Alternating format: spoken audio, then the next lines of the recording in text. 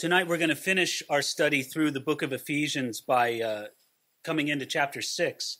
Last week we intended to take the first 9 verses of chapter 6, but as you might imagine is common, we really got into the detail of this great passage on marriage that's found at the end of Ephesians chapter 5. But it's very important that you understand the flow of Paul's thought. He's speaking of the broader idea of how we walk in the light, how we walk in this Christian life in a way that's worthy of God, in a way that's pleasing to God. And so in verse 15 of chapter 5, he speaks of this kind of walk that we're to have. We're to walk circumspectly, not as fools, but as wise, redeeming the time because the days are evil. We're supposed to be smart in verse 17. Do not be unwise, but understand what the will of the Lord is. This is just marks of a godly walk. Then in verse 18, he brings up the idea of being filled with the Spirit, which is a very important idea that we dealt with previously. And so he deals with this idea of the Spirit-filled life as being a mark of this walk with God. But then he also brings up in verse 21 this idea of submission and its place in the walk of God. And we talked about that, what it means to submit to one another in the fear of God, and how really this was a great call from the Apostle Paul, really the Holy Spirit speaking through him, that we would all have this sort of team mentality in the body of Christ, where we work together as a body, as a team, as a whole. But then, beginning at verse 22, he takes this idea of submission and speaks about it in the context of a place where it has special application. Not only the general application of the body of Christ, as he mentioned in verse 21, but the special application in marriage. But he can't bring up the duty of the wife to submit without also bringing up the responsibility of the husband to really view the marriage relationship in the proper terms of oneness and unity and sacrificial love. And so that's where we get this great passage. But what I'm trying to get at is he approached it through the context of submission. That's why it's important to understand that when we come to verse 1 of chapter 6, because there he says, "Children, obey your parents in the Lord, for this is right. Honor your father and mother, which is the first commandment with promise, that it may be well with you and you may live long on the earth." See, the command here is very simple, but understand the context. Paul spoke about submission in a very general sense. Then he said, okay, submission brings up the matter of marriage. And now he's saying submission also brings up the matter of the parent-child relationship. And just like he addressed wives first, because of the context of submission, so he's going to address children first in the parent-child relationship because he's speaking in the broader theme of submission. But the command is very simple. Children are to obey their parents. This not only means that children have the responsibility to obey, but it also means that parents have the responsibility to teach their children obedience. And of course, this is one of the most important jobs for a parent. Parents need to understand this. You don't need to teach your child how to disobey. They inherit that, right? Nobody has to have little disobedience lessons for the child. They have inherited that as a son of Adam or as a daughter of Eve. But yet obedience must be taught. And I would say that this is really essential and important in laying a foundation for a godly life to come. Because if a child can be taught properly how to obey their parents, not in an oppressive way, not in an authoritarian kind of way, but in a proper sense, then the groundwork is laid in that child's life for them to obey God properly. And this is what all of a parent's discipline for a child must come to. Disobedience must be punished so that obedience can be learned. And so he says, obey your parents in the Lord, for this is right. Now again, the apostle is giving 2 reasons for the child to obey the parent. First, obey in the Lord. Don't you find that to be very similar to what he said in verse 22 of chapter 5? Wives, submit to your own husbands as to the Lord.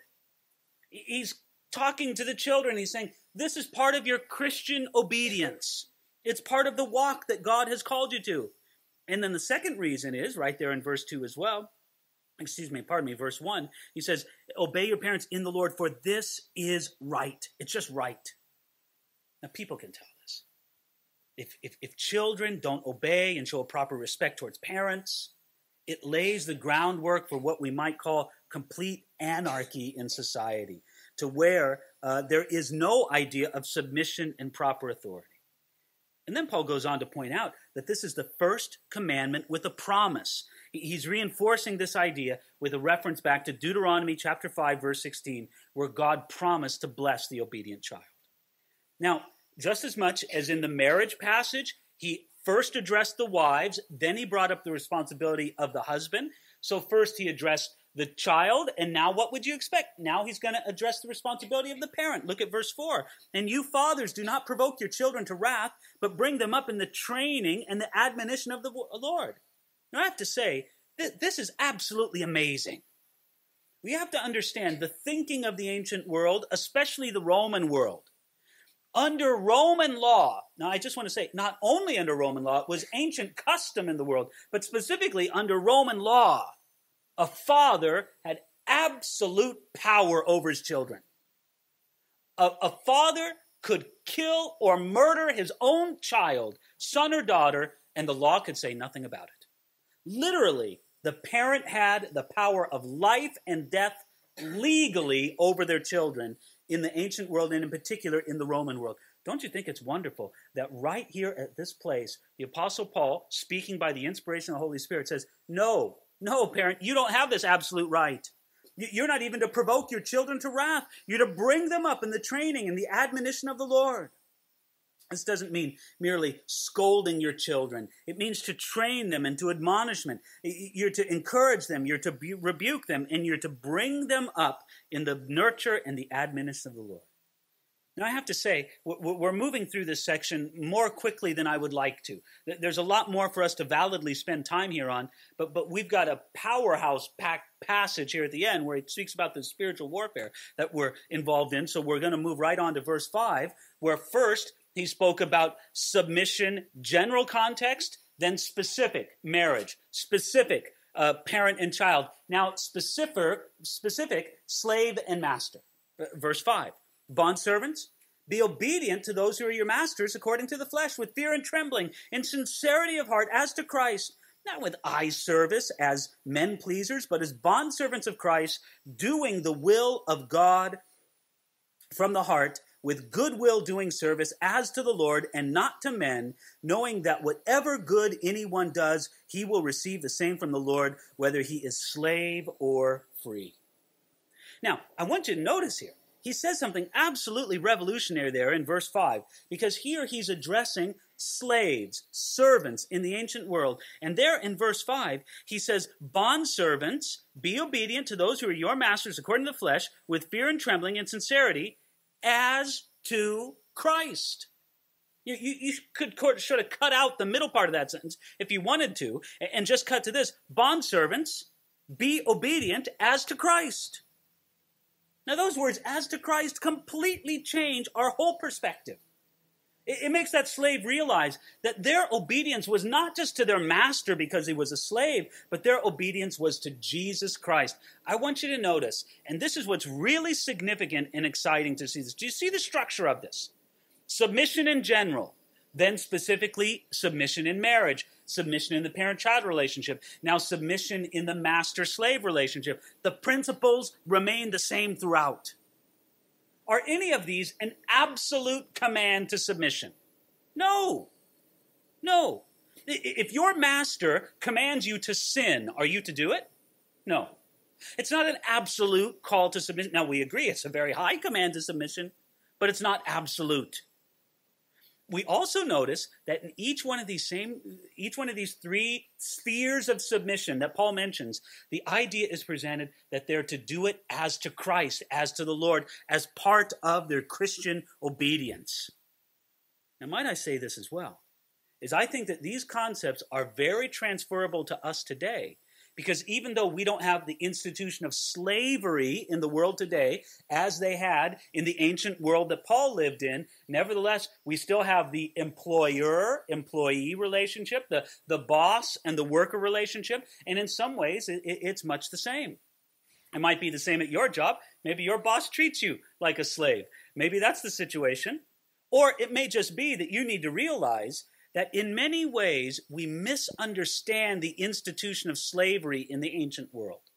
So when we look here in verse 5, and he's speaking about this idea of bondservants being obedient as to Christ, if we apply this to our own relationship in our workplace, it can absolutely revolutionize our perspective as workers. It reminds us that our work can be done and should be done as if we're working for Jesus, because we actually are.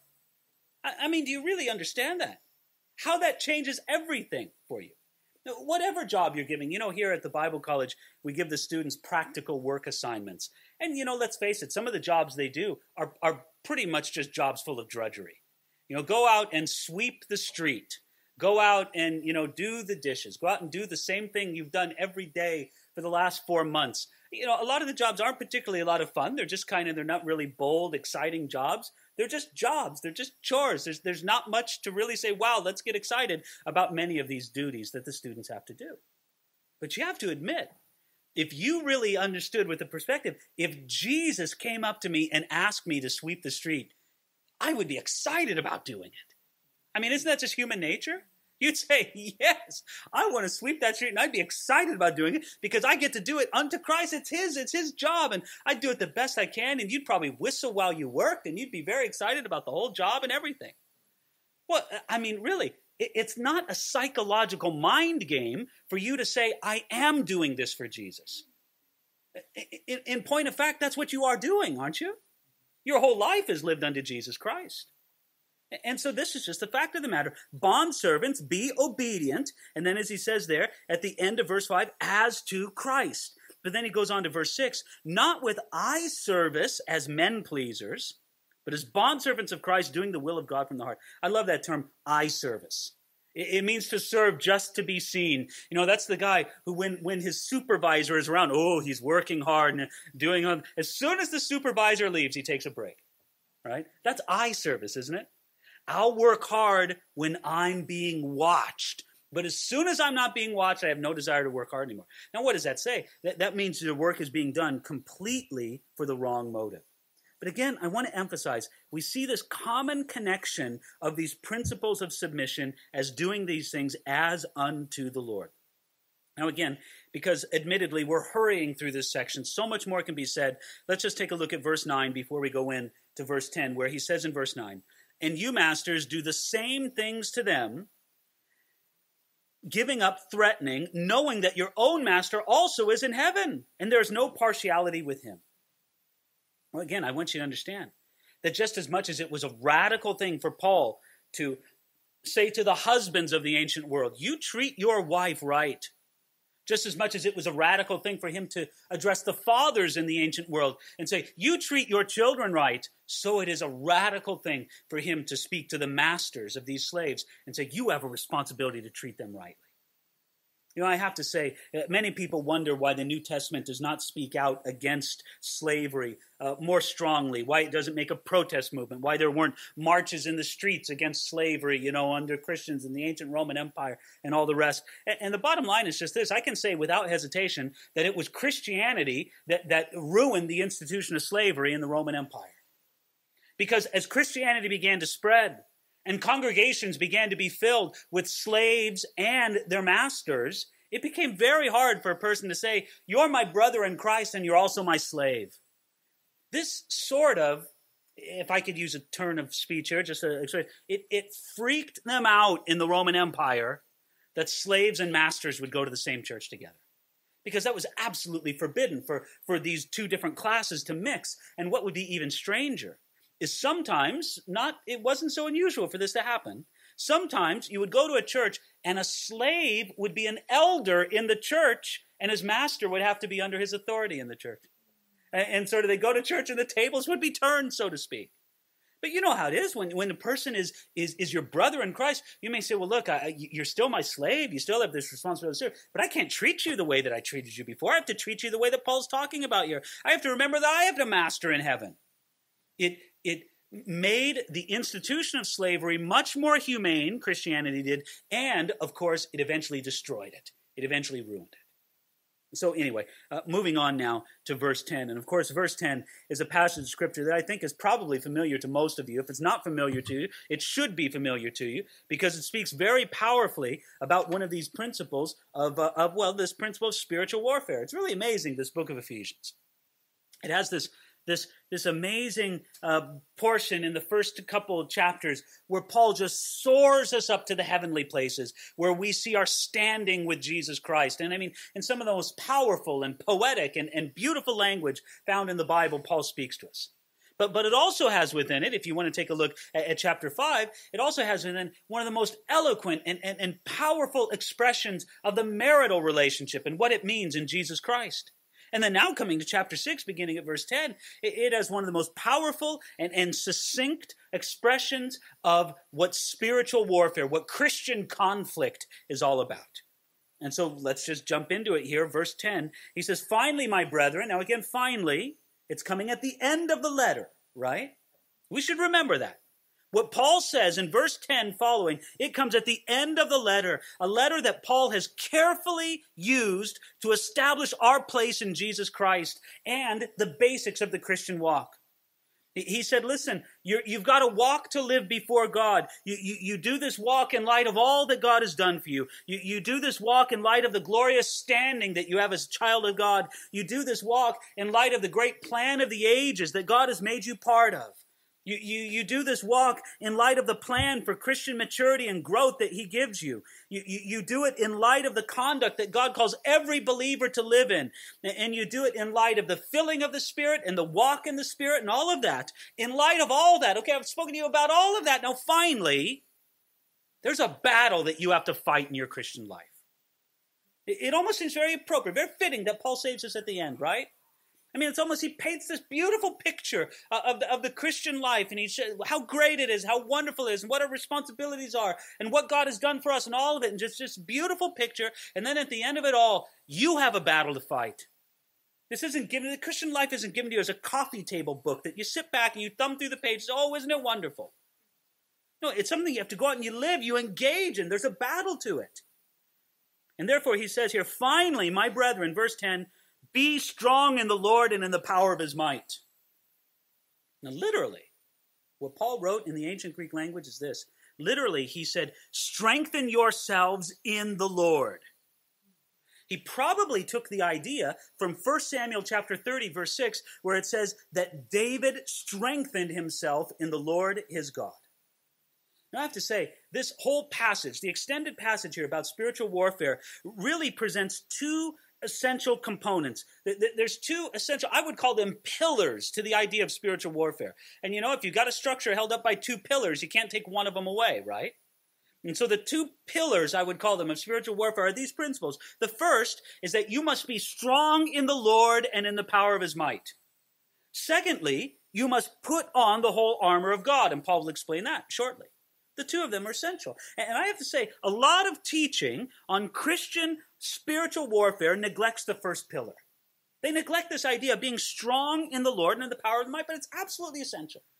Well, we can't just jump over and, tell me about the armor. I love the swords and the helmets and the breastplates and all of that. Tell me about the armor. That's wonderful to talk about, and it is wonderful.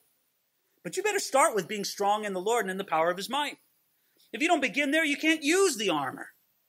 You think of a soldier, right? He's given the best armor, right? He's got the vest, he's got the helmet, he's got all the padding, he's got all the weapons. Man, he's outfitted completely, but he's the typical, as you would say, the 98-pound weakling, and he can hardly stand up under it all, right? He doesn't have any strength. So what's the first thing that they do for the soldier? Not that I would know. I mean, I've never been in the military service. I've seen movies, so I think I know about it just from seeing movies. But supposedly, the first thing they want to do, they put you in basic training, don't they? They put you through several weeks, months of training, and it's training for a lot of different. It's training you psychologically, it's training you in the group mentality, it's training you all those things you need to be as a soldier. But what's the emphasis there? It's physical conditioning. Because they know, what's the use of giving you all the armor, all the weapons, if you don't have any strength to use them with? Therefore, if you want to be an effective spiritual warrior, so to speak, the first thing you need to do is you need to be strong in the Lord, but notice, strong in him and in the power of his might. What Paul's pointing you to is a strength that is not within yourself. You don't get this by sitting down in a room and crossing your legs and gritting your teeth and flexing your muscles and saying, I'm getting stronger and stronger and stronger in Jesus. Yes, no. It's not strength that comes from within you. You're not your own resource for this. You're strong in the Lord. You're strong in the power of His might, not your own. And so this is a very, very important principle.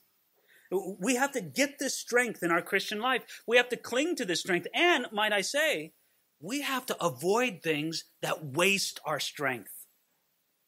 I think of many Christians who probably, yes, they understand this principle. Yes, I need to be connected to the Lord. Yes, I need His strength. And so they say, yes, I want to connect to the Lord in my daily walk with God. Yes, I want to connect to the Lord in worshiping with other believers and hearing the Word of God.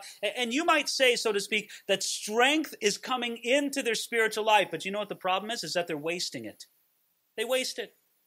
Their life is filled with compromises. Their life is filled with too much activity, too much craziness, too many just self-focused things. And it's as if this water is being poured into a bucket, but the bucket has holes. And so it's all being wasted. And so no, we say, no, I need your might. I need your strength, Lord. I want to be strong in the power of your might. I need this for the spiritual warfare. I need this for the battle that I'm in as a Christian. Having said that, I don't know, is that enough about verse 10? I think we really need to grab onto this. I think we need to balance this out. In the balance I have, you have verse 10, on one side of the scale, and it's just as heavy as the other verses we're going to take a look at. It really is.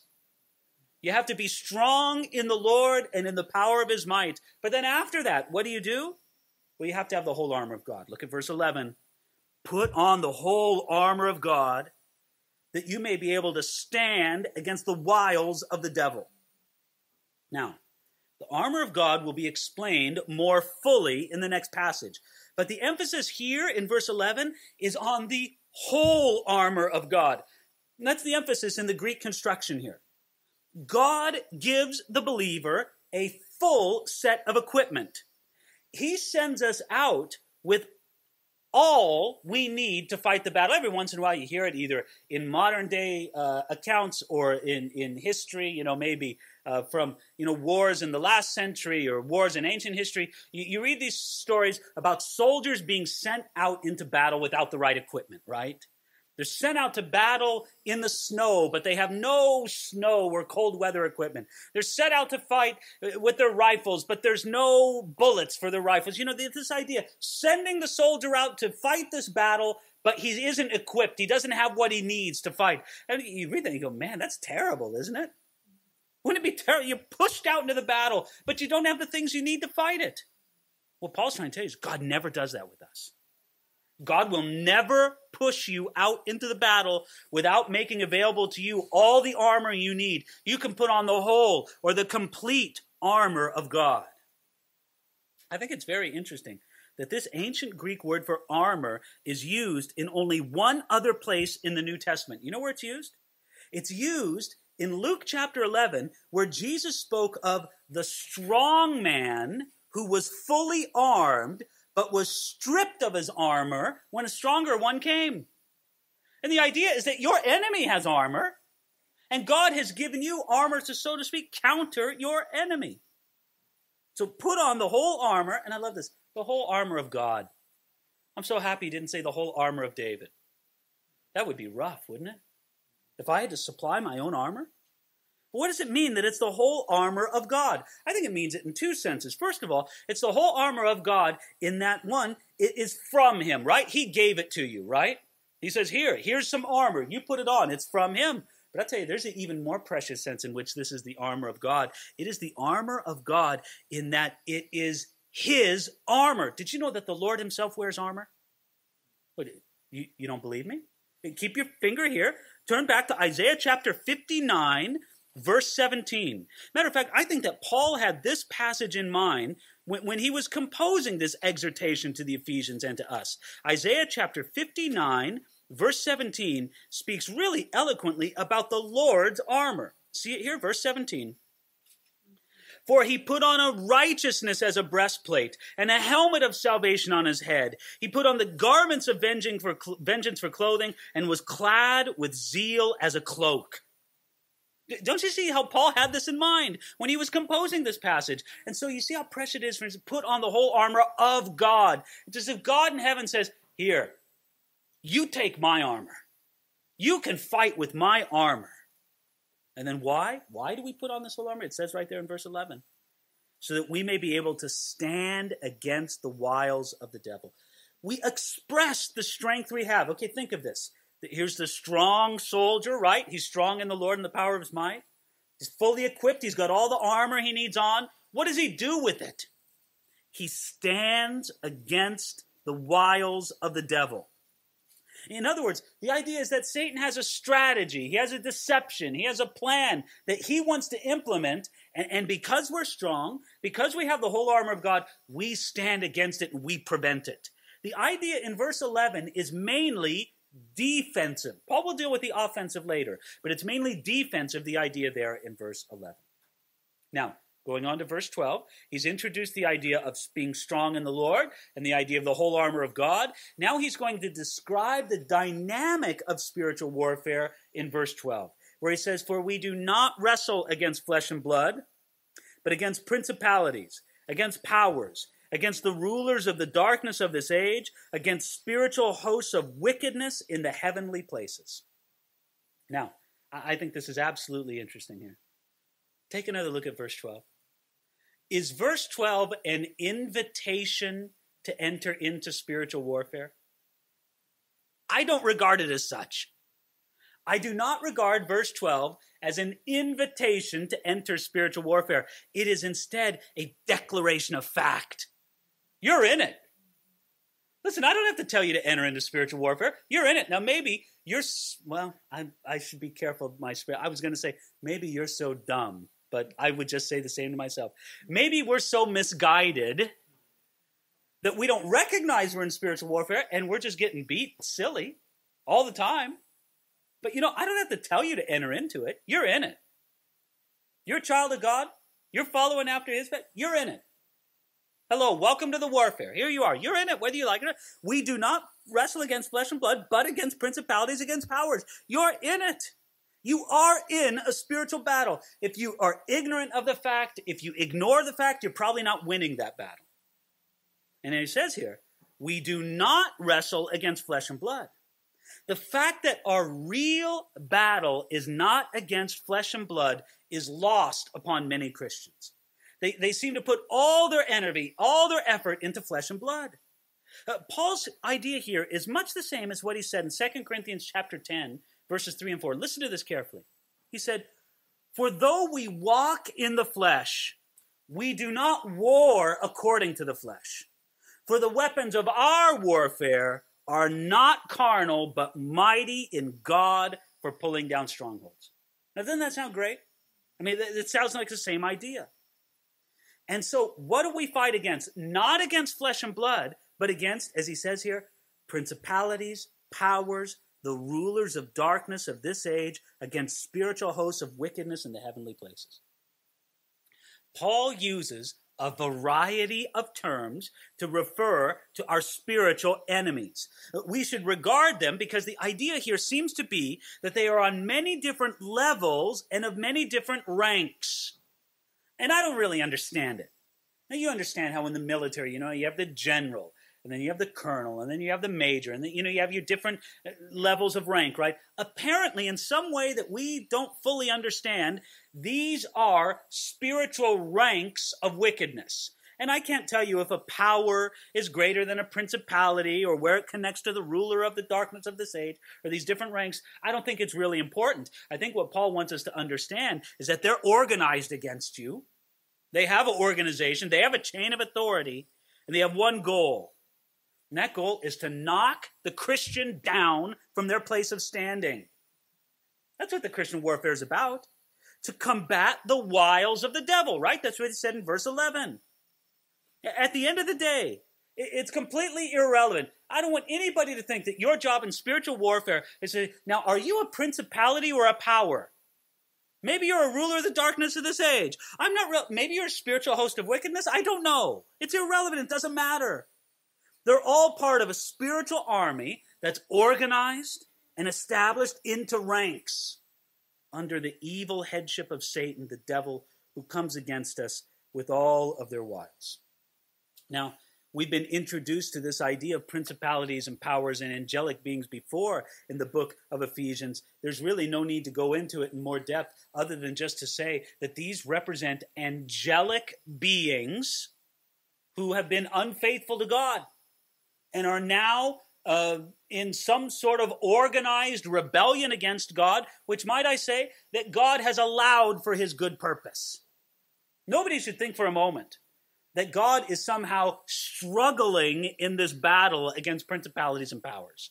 And maybe someday God will get enough resources, enough strength, enough might to defeat this. This isn't like, Star Wars. It's not the yin and the yang. It's not the good part of the force and the dark side of the force. It's not that. We may struggle against these principalities and powers, but God allows them because at the end of it all, they serve his greater purpose. Now, I know you may have a problem with it. You say, how could you do this, God? How could you allow Satan to do things, horrible things? And yet you're going to tell me that somehow it serves your greater purpose? I don't understand that, God. Well, I have to tell you, too, I don't completely understand it. And I may not be able to explain it in your specific situation, but I do know that perhaps the ultimate example of that principle is clear to all of us. Was there ever a more wicked act that took place on this earth? That when a man was possessed by Satan and when he betrayed the Son of God, and then the Son of God was crucified by a cooperative effort from both Jew and Gentile and nailed on a cross, and when he died, people laughed. Is there anything worse than that in all of human history?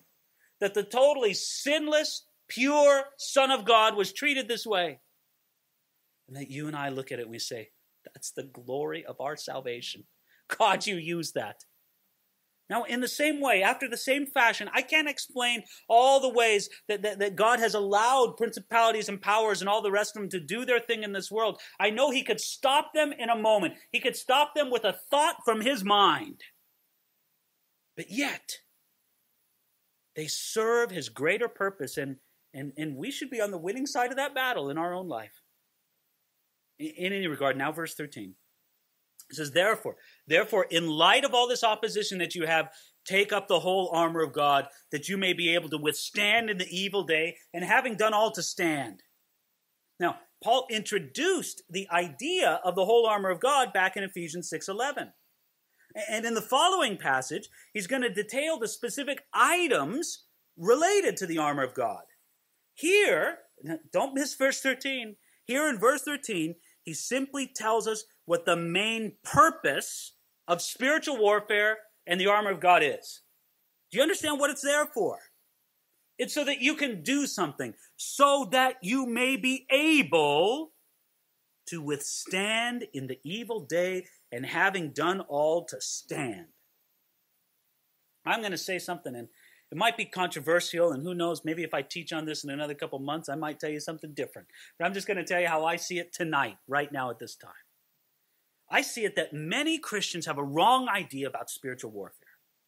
They picture the Christian army as assaulting the kingdom of hell and sort of like we're out on patrol against demons and spiritual enemies, right? I mean, that's what an army does, right? There's bad guys out there. And so we get into our vehicles and we drive around with the machine guns and we look for bad guys and hunt them down. And much of this is based on a misunderstanding of Matthew chapter 16, verse 18, where Jesus said, and I say to you that you're Peter, and on this rock I'll build my church, and the gates of Hades shall not prevail against it. And some people take from that idea that well, as the church were to be bombarding the gates of hell, and there we are. And listen, part of that, I don't mean to criticize it. Let's have an active understanding of these. Let's have sort of this aggressive mentality in the Christian life. That's great. Instead, though, I think what that passage is really speaking about is that the gates of Hades, well, in the ancient world, the city council, the judges, the city leadership gathered together at the gates of the city. It's the place where the city life was planned and organized and strategy. But when Jesus spoke of the gates of Hades, he meant that no satanic strategy, no plot from hell would ever ultimately succeed against the church. Let me suggest to you a different perspective on spiritual warfare. Instead of picturing the army of the church seeking out and attacking some kind of demonic fortress somewhere, I think we're to have the idea that Jesus illustrated in his ministry. Jesus didn't patrol around looking for demons to conquer. That would almost be allowing demons to set the agenda for his ministry. Instead, what did Jesus do? Jesus knew what God the Father wanted him to do. And he set out and he goes, I'm going to do it. Now, as he set himself out to do what God wanted him to do, demonic powers would come and try to oppose him or resist him or shake him from that. And what would Jesus do it? Jesus said, forget it. I'm going to conquer it. Every time satanic opposition raised itself, Jesus stood against it and he was not moved. So this is the image I want you to have in your mind in this. That God has given us a call. He's given us a mission, a course to fulfill, and Satan is going to do his best to stop it.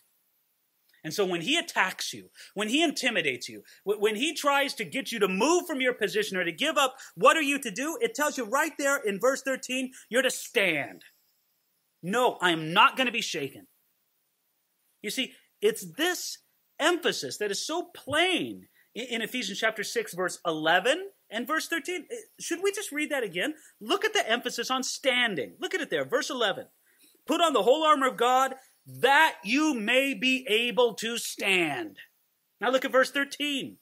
Therefore, take up the whole armor of God that you may be able to withstand in the evil day. And having done all, to stand.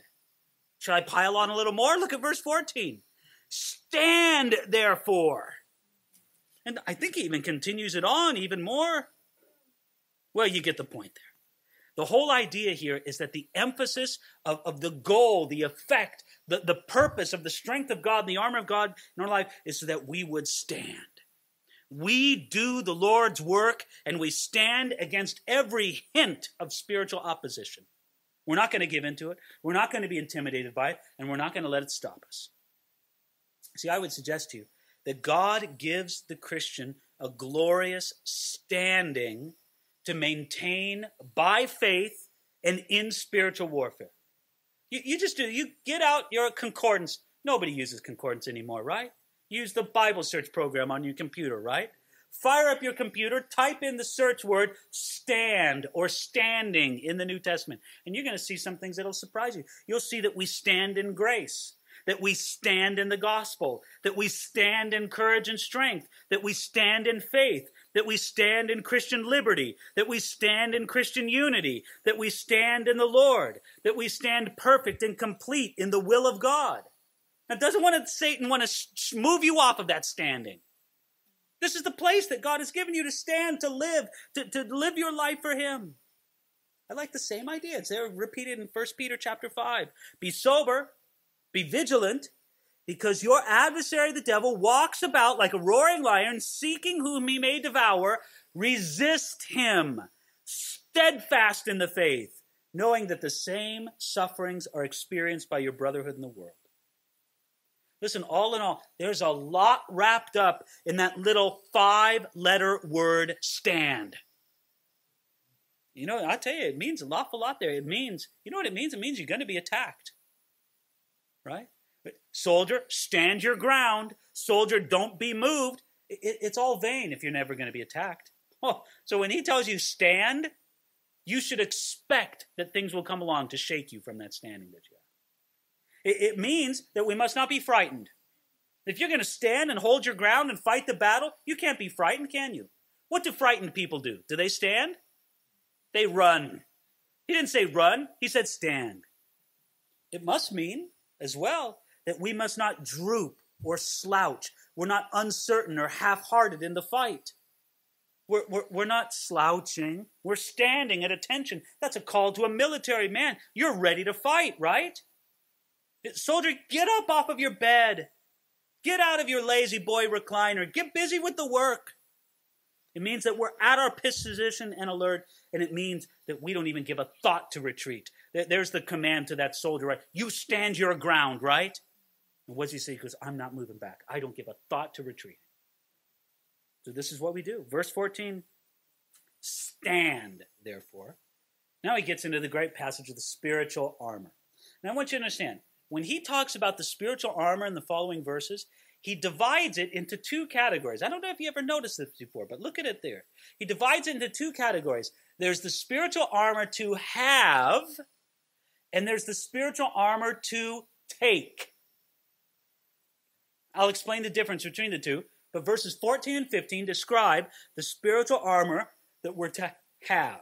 Look at it there. He says, stand, therefore, having girded your waist with the truth, having put on the breastplate of righteousness, having shod your feet with the preparation of the gospel of peace.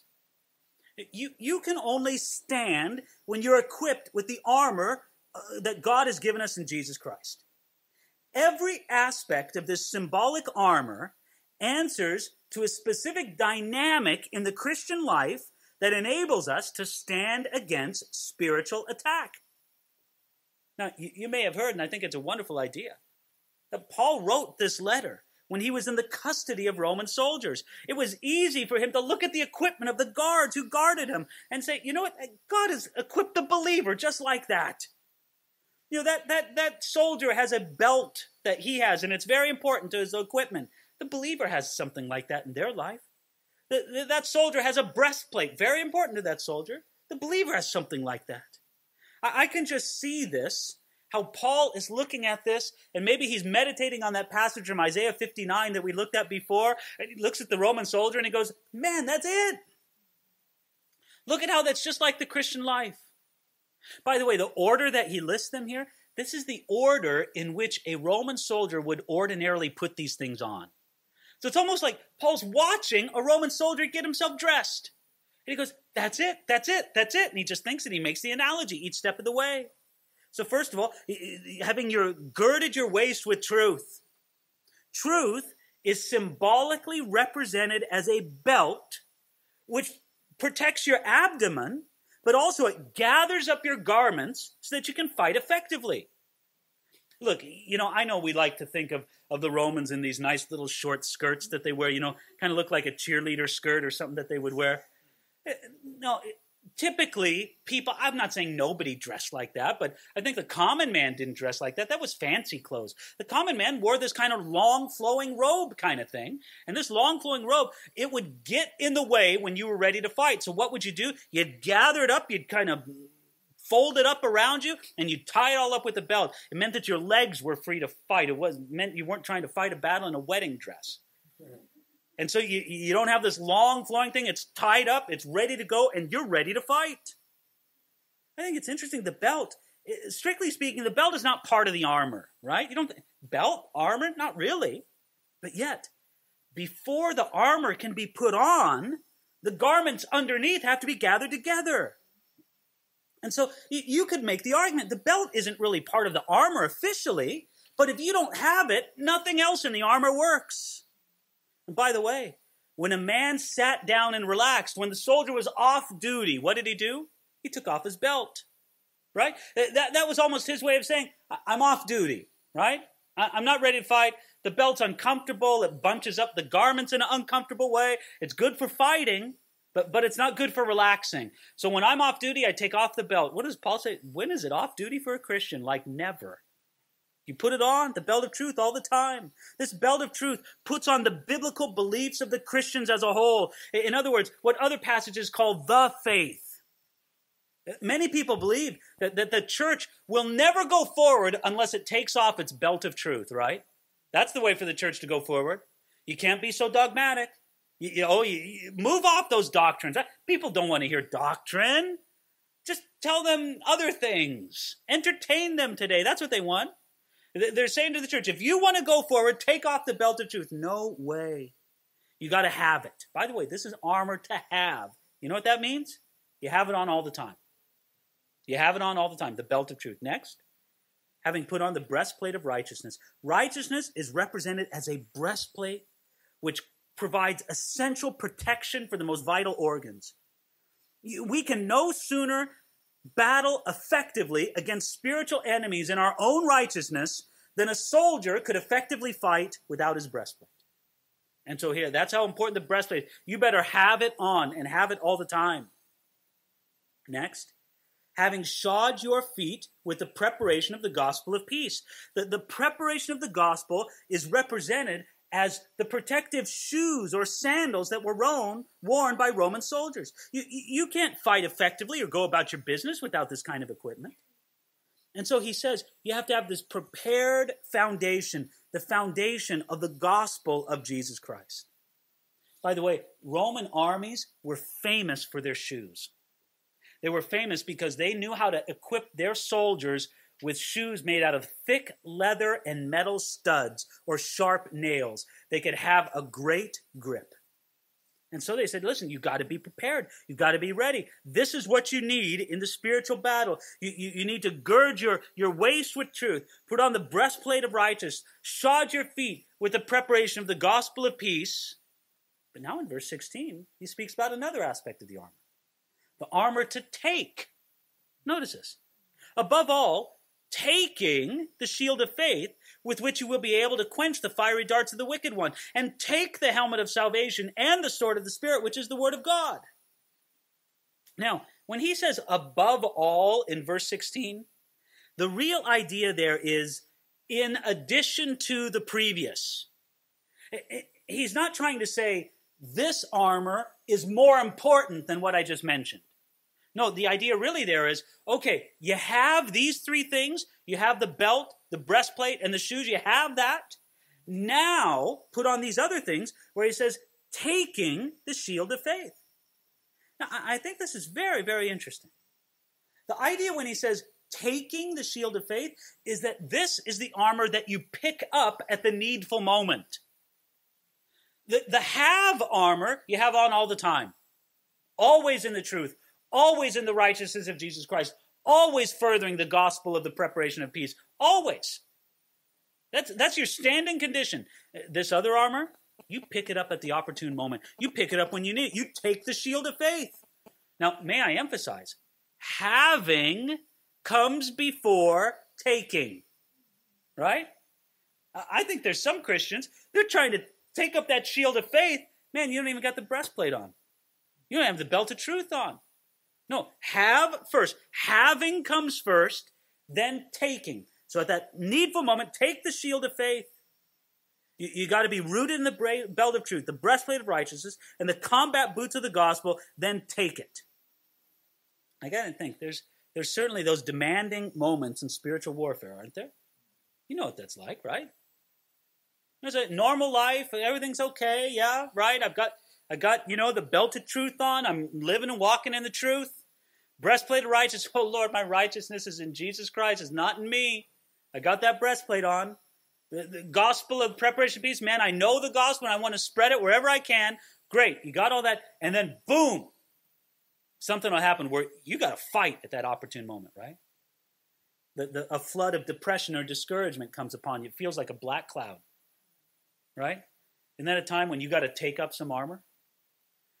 A relatively insignificant thing gets blown way out of proportion. Do you know what that is? Right? And it should be nothing. But for some reason, life and death seems to cling to this insignificant thing. You have an opportunity to speak with somebody about what Jesus did for you. That's a moment of spiritual warfare, isn't it? You have opposition against the sense that God wants you to do something or to follow through. And so there's just, God wants you to do it, but you don't want to do it. That's a moment of spiritual warfare. Or you just have this sense of panic or helplessness. In those critical moments, we need to take the shield of faith. We need to take the helmet of salvation. We need to take the sword of God's word. So do you see the difference here between having and taking? Now, faith here is represented as a shield. It protects us from all the fiery darts of the wicked one, those persistent efforts of demonic foes to weaken us through fear and unbelief. When Paul speaks about a shield here, the Romans used several different kinds of shields. He's not speaking of a small, round shield. He's speaking of the long, oblong shield that could protect the whole body. And these fiery darts would be launched by the enemy. They were actually flaming arrows that were shot at the beginning of an attack. The idea when these flaming arrows were shot is that they would go over, and not only would they injure or kill some of the enemy, But the flaming arrows would spread panic, right? Oh, how would you feel? 1,000 flaming arrows come hurtling into your position, and the guy right next to you just gets a flaming arrow right into his chest or in a crease in his arm or something, and you just got one stuck in your shield. You'd be tempted to panic, wouldn't you? No, that's when you need to stand. That's when the shield of faith will protect me at that moment. All those thoughts, all those feelings, all those fears, all those lies, all of them can be hurled at us by Satan as if they were fiery darts. Faith turns them back.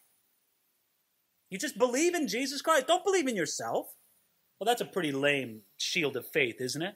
It's like going out there and you're fighting this battle and there's your shield. It's made out of cardboard or tissue paper or something like that. Yes, that's what your faith in yourself is like. But faith in Jesus Christ? We need to just grow up in this and realize the attack is there and we're going to be bold and we're not going to give up on it. Not to panic in that moment of attack. My favorite story of all time about not panicking has to do, as you might imagine, with Martin Luther. It said of him one day that he woke up one evening, where he woke up in the middle of the night and he could just feel the hot breath of Satan on his neck. And he just knew, oh man, the devil is in the room and the devil wants to tear me to pieces.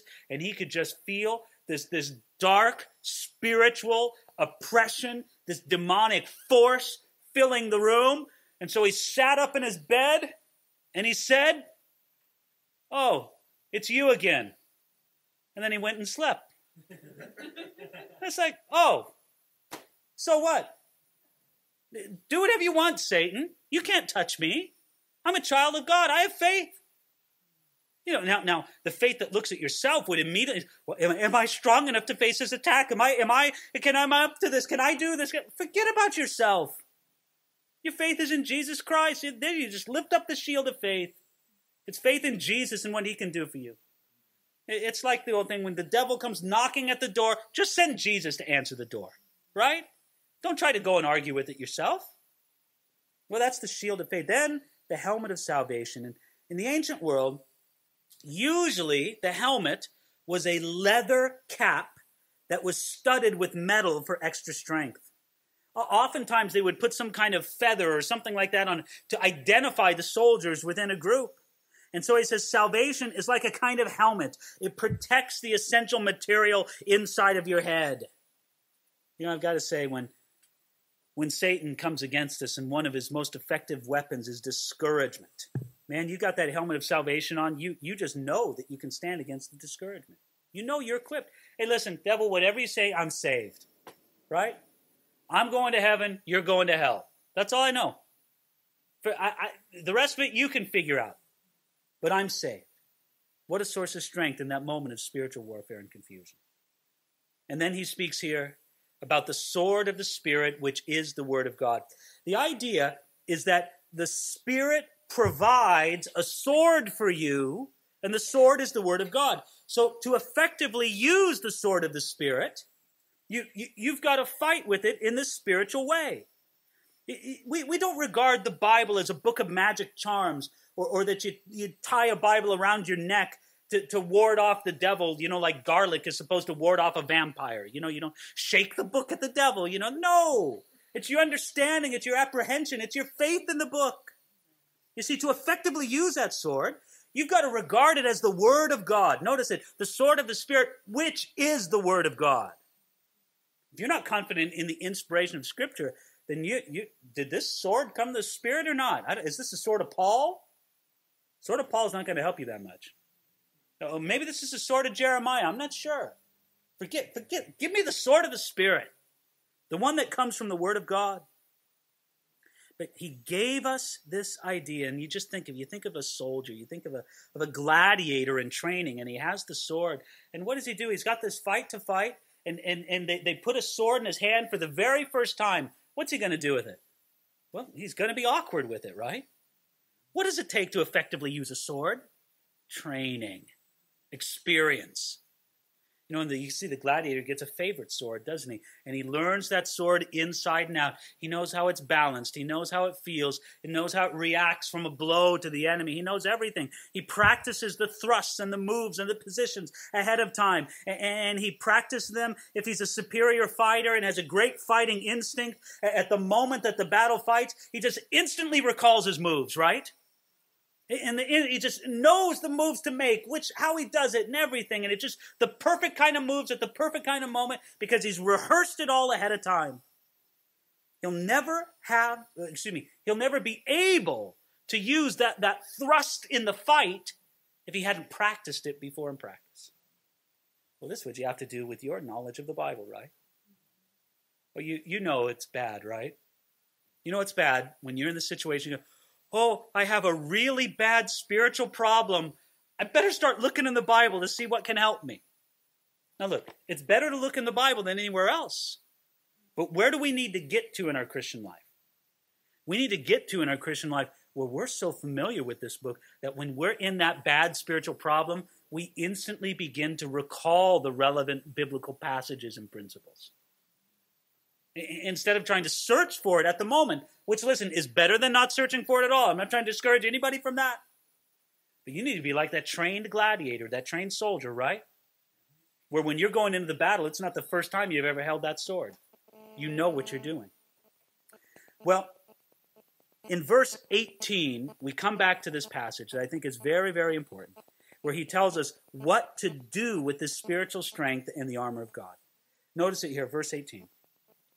Praying always with all prayer and supplication in the Spirit, being watchful to this end with all perseverance and supplication for the saints and for me, that utterance may be given to me, that I may open my mouth boldly to make known the mystery of the gospel, for which I am an ambassador in chains, that in it I may speak boldly as I ought to speak.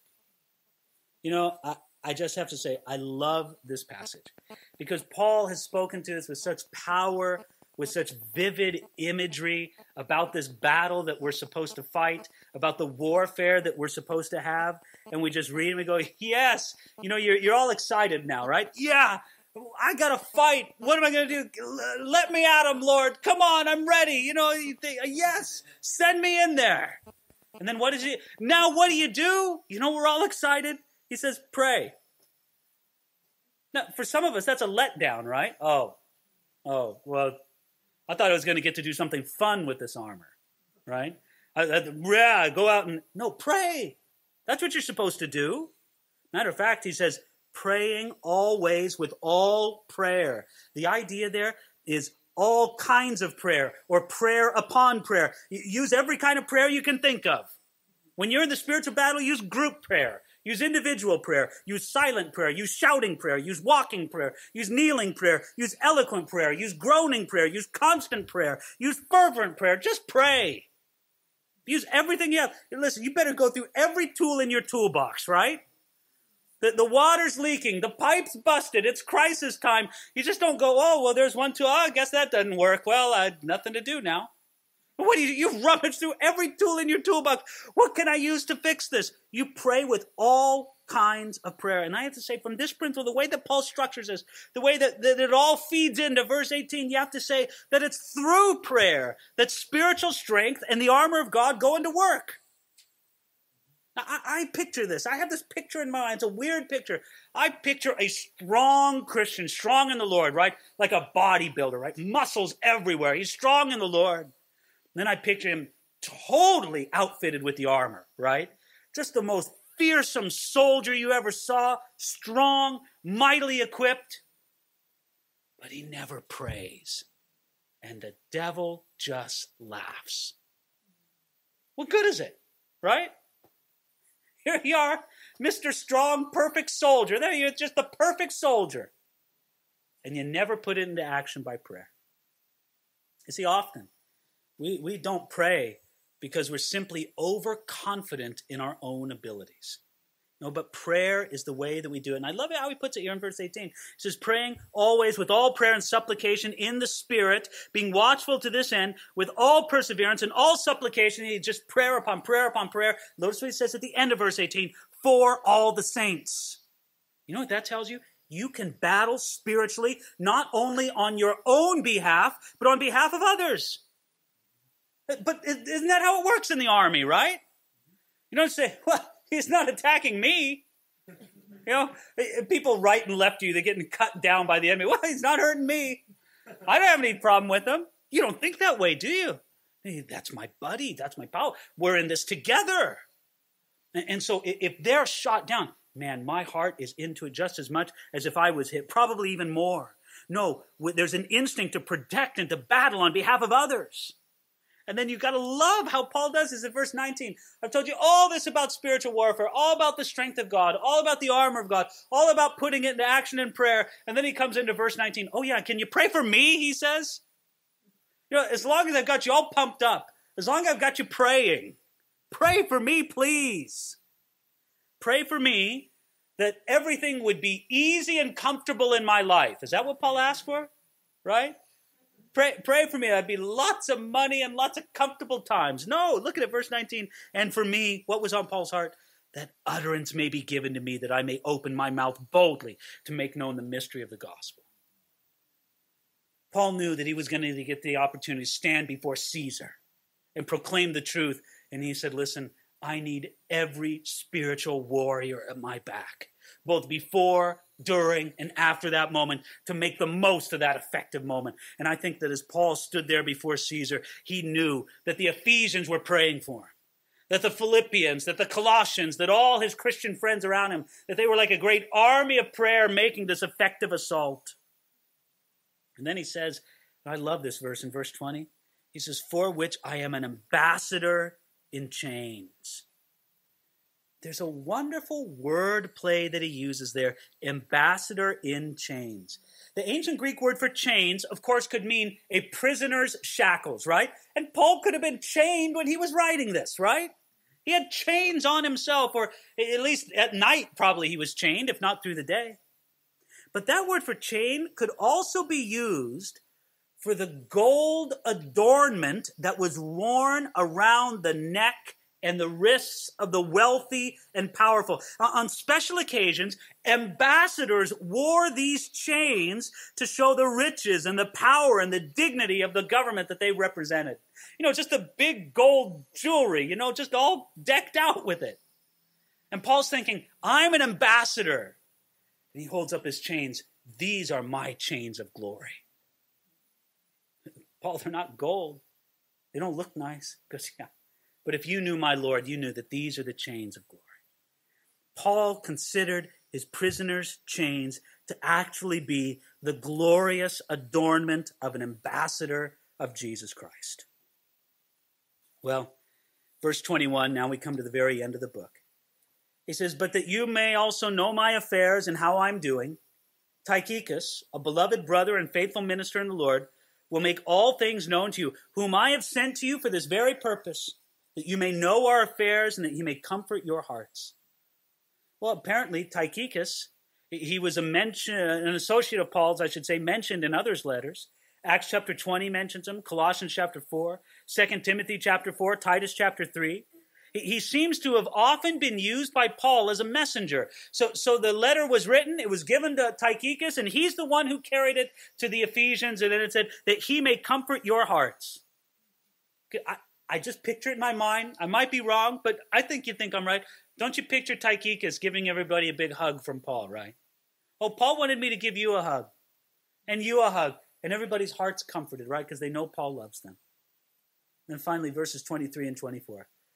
Peace to the brethren and love with faith from God the Father and the Lord Jesus Christ. Grace be with all those who love our Lord Jesus Christ in sincerity. Amen. Well, Paul concludes the letter just like he began it, with reference to grace and peace, these two essential cornerstones for the Christian life. And he says, listen, a blessing, all those who love our Lord Jesus Christ in sincerity, without corruption, with an undying love, blessing upon them. And then he ends the letter with pronouncing a blessing. Now, isn't this a little interesting how Paul ends this letter? In other words, don't you remember in some of his other letters, it's, hey, greet this person, say hi to them. This person says hi. There's all these personal connections and interactions. there's really hardly any of this. At the end, there's only one guy mentioned, that's Tychicus, but he was the guy carrying the letter. Do you remember what I told you at the very beginning of our study in Ephesians? I said that some ancient manuscripts, just a few, I don't want to exaggerate, it's just a couple of them, but in a couple ancient manuscripts where it says, to the church at Ephesus, there's a blank space. Some people think that Paul deliberately wrote this not just to be to one congregation, but to be a letter that got spread about to a lot of different congregations, and I am inclined to believe that. Because at the end, he doesn't have a lot of personal connections, right? If it was going to just one church where he knew a lot of people, well, sure, I'll mention a lot of people I know. But if he said, man, this is going to get spread all over, and in Colossae, they won't know the people in Ephesus, and in Ephesus, they won't know the people in Philippi, and I want this letter to spread. And it's no wonder he wanted it to spread. You know, when you think of the glory of this letter from the beginning to the end, all that it tells us about who we are in Jesus Christ and all that God has done for our redemption and restoration, and then all that he's given us to walk this Christian life, and as we've seen tonight, to fight this Christian combat, you realize this isn't a letter to the Ephesians so much as it's a letter to you and I. It's for us. So it's wonderful. Grace be with those who love our Lord Jesus Christ. Paul ends by pronouncing a blessing.